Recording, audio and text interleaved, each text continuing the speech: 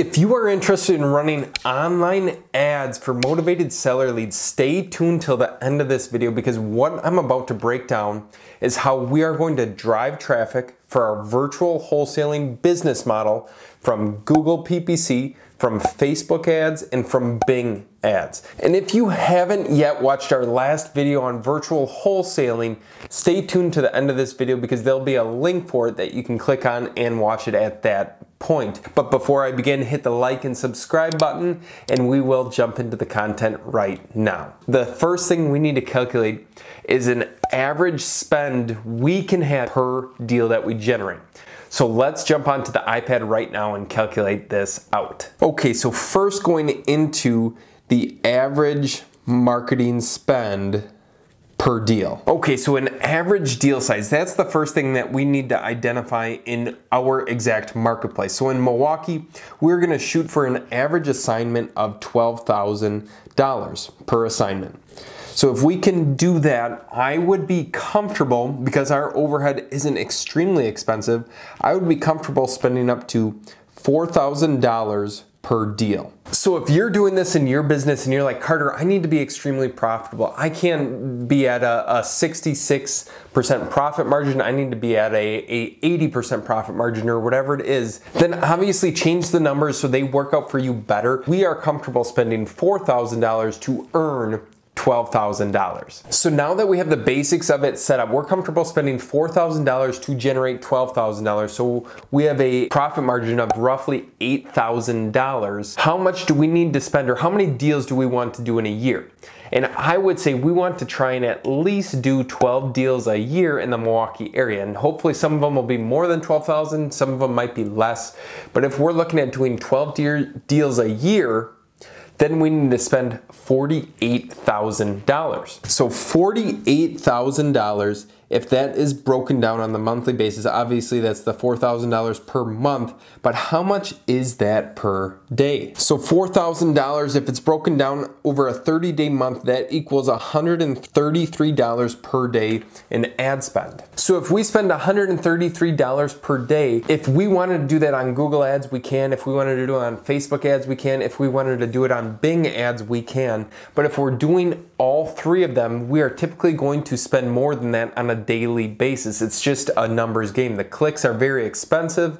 The cost per click is up there. So we need to spend more than $133 in our business in hopes that we're going to generate more than 12 deals per year, which I don't have a doubt in my mind that we will, but it's just something to take into consideration. You want to figure out your numbers up front so you're not surprised 2 or 3 months down the road. Okay, now that we've figured out how much it's going to cost us per day on Google ads, on Facebook ads, on Bing ads, now we can start building the website out to drive traffic to, because that's what we're doing. We're driving online traffic to a landing page or a website to convert into deals. So what we do in our business, we drive everything to our Carrot site, which I will show you right now on my computer. And as you can see here, this is the landing page that we're going to be using. And it's just a simple Carrot site. This is a very stock site. We're accredited with the Better Business Bureau.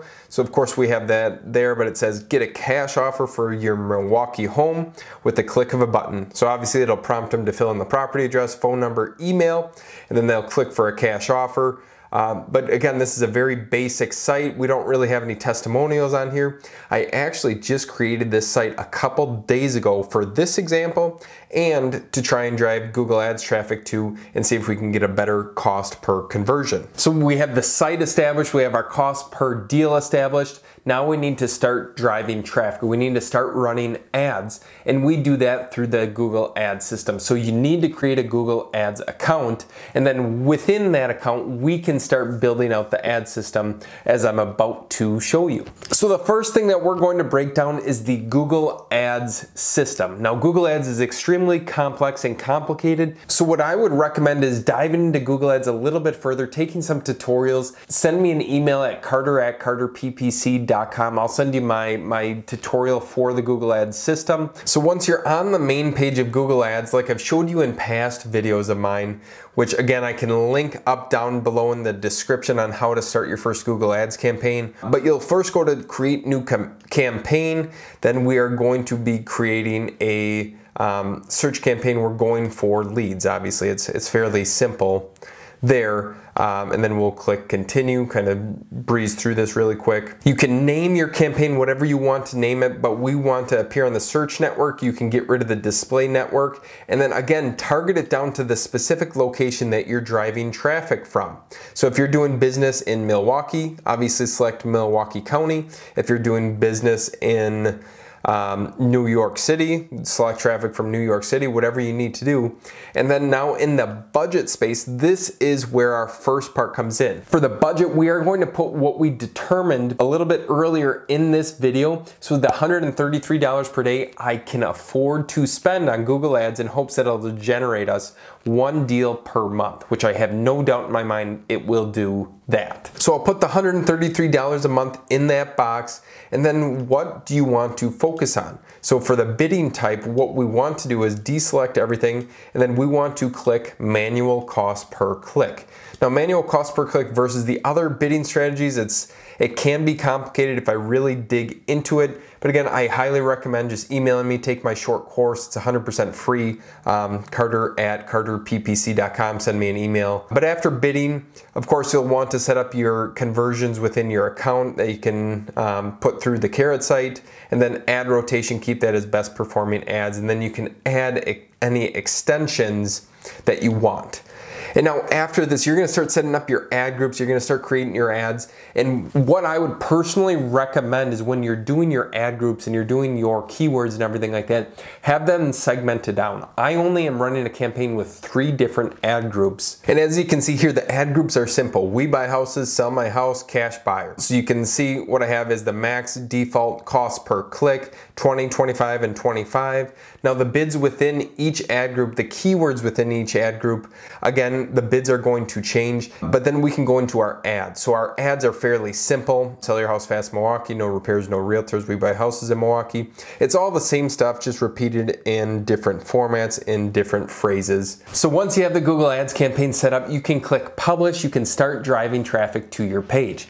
And just so you know, you're going to have to monitor this Google Ads account on a daily basis, especially when you get it up and running. So after you get your Google Ads campaign up and running, next is Bing Ads. Bing Ads is very simple. So what you're going to do for your Bing Ads account is you are going to import your Google Ads campaign. And you might be thinking, Carter, how the heck do I do that? There's Google, there's Microsoft. Microsoft obviously owns Bing, but it allows you, there's a feature that allows you to import your campaign from Google Ads to Microsoft Ads or Bing Ads. And that's what I would recommend doing. Now, will this function 100% the same? Will your bids be 100% the same? And the answer is no. Typically speaking, Bing Ads is a decent amount cheaper than Google Ads. So monitor it, watch over it, make sure you're not overspending or paying way too much on a cost per click basis. And what I would recommend doing is lowering your bids by about 40 or 50% from what you're bidding on Google Ads. That is the difference that you will see within the Bing Ads platform. Now, what I want to make you aware of within Bing Ads is you will not receive as many conversions as your Google Ads account will receive. Now, lastly, going into Facebook ads, how are we doing this? What are we running? You hear so many different stories, and I'm going to keep it simple for you right now. So on Facebook ads, let's jump over to my computer and I'll show you exactly what we're doing to have success with Facebook advertising. So as you can see here, we only have 4 different campaigns set up in Facebook ads, and they're very simple. There's a cold conversion campaign, there's a cold video ad campaign, there's a warm conversion campaign, there's a warm video campaign. So now let me break down what each of these mean. The cold conversion is just a display advertisement. So what that means is, let me just pull up an example for you. So you can see on a cold conversion ad, we're asking the person to take some sort of action immediately. We're asking them to get a cash offer on their property, and it's very simple and straightforward. It's a display advertisement. Now, how those differ from the cold video ads is, a video ad is just explaining what we do as a cash home buying company. I would highly recommend running the video ads because then the property owners get a better comfortability with you, the investor, and you will have a higher conversion rate running the cold video ads. But now, where do the warm and cold audiences differ? Well, a cold audience is people you have never talked to or have never seen your ad or have never interacted with your website. Warm audiences have done all of those things. It's basically a retargeting campaign in video format and display or conversion format. So now that you have the idea, now that I gave you the 3 different lead platforms that we are going to go after in our business, you can choose to do the same. You can follow along with us on this journey of starting to virtually wholesale in another marketplace. But if you have questions, comment down below, send me an email, do whatever you need to do to reach out, and I will do my best to answer them. And lastly, if you received any sort of value from this video, I would greatly appreciate it if you hit the like or subscribe button. It does help tremendously, and I'm putting out more content every single week. But I wish you guys the ultimate success, and I will see you in the next video.